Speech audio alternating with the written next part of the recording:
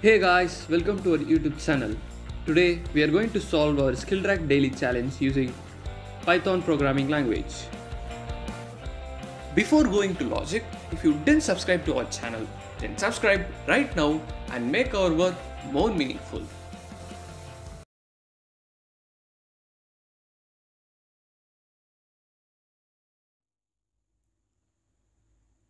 First, we will understand our question. The program must accept the n integers as the input. Then the program must print the sum of n integers after certain modifications. So the modifications are if first let x be the number. So if x is an even number, then we have to sort the digits except the unit digit in descending order.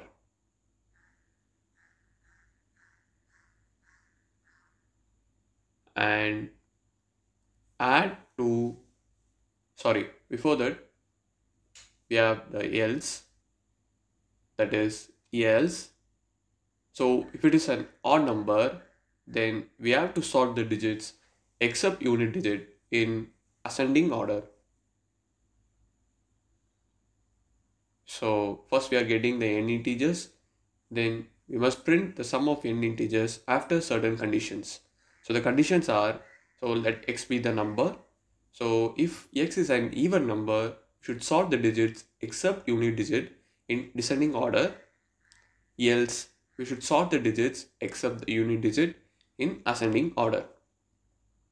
Now let us take our first test case. So here we have 4 integers. So in this integer, this is an even number. So first we will sort the numbers in descending order except the unit digit. Then take our second number.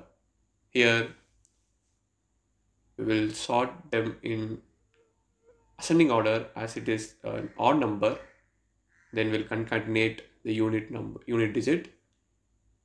Now this is also an odd number, so we'll print them in ascending order and concatenate the unit digit. So here zeros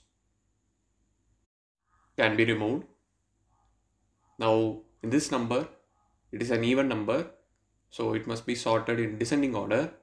So we'll have the same. Now our output will be the sum of these numbers after modifications. So the sum is 4254. Now let us take our second test case. Here we have 7 integers. So the first number is an odd number, so we'll sort them in ascending order. So it is 2, 3 and concatenate the unit digit. Then we'll have the 84, which is an even number. We have only one number, so we'll print that. Then we have 55. Then we have 67. It will be the same. Then we have 901. So which is an odd number. So we'll sort them in ascending order except the unit digit. So 0 can be removed. Then 826 is an even number, so it must be sorted in descending order. So yeah, then we have 230, which is an even number, so it must be sorted in descending order. Now our output will be the sum of numbers after modification. So the sum is 1674. Let us implement our program. First we'll get the number of integers. Then we'll get the array of numbers in the form of string so that it will be easy for manipulations.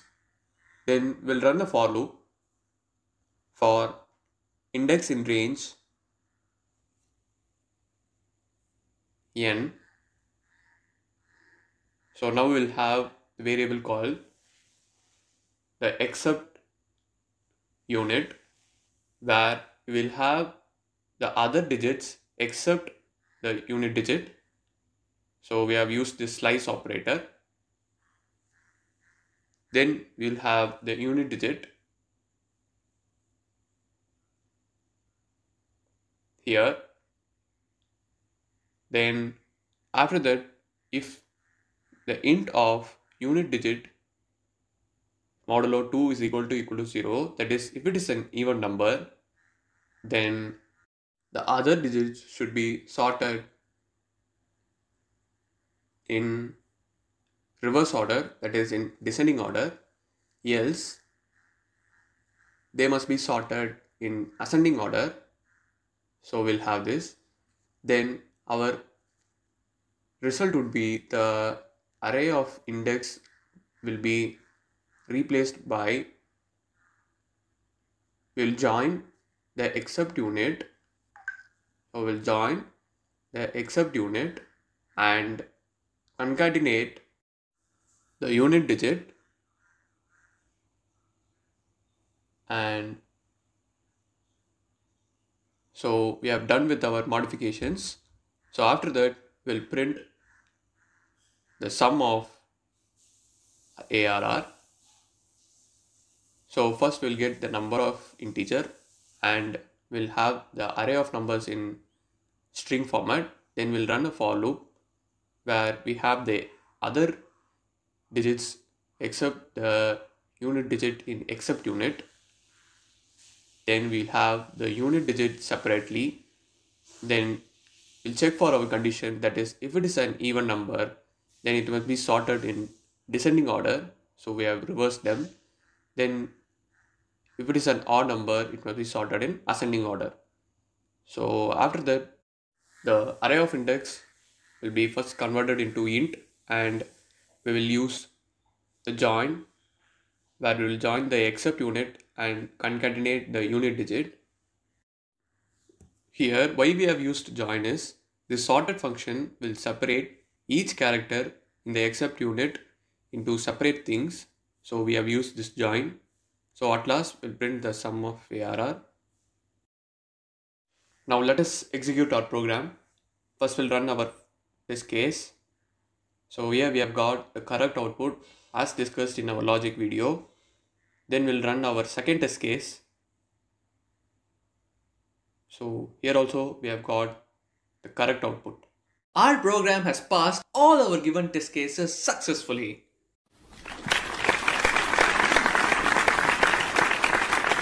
Hope you guys understand. Thanks for watching. See you next video.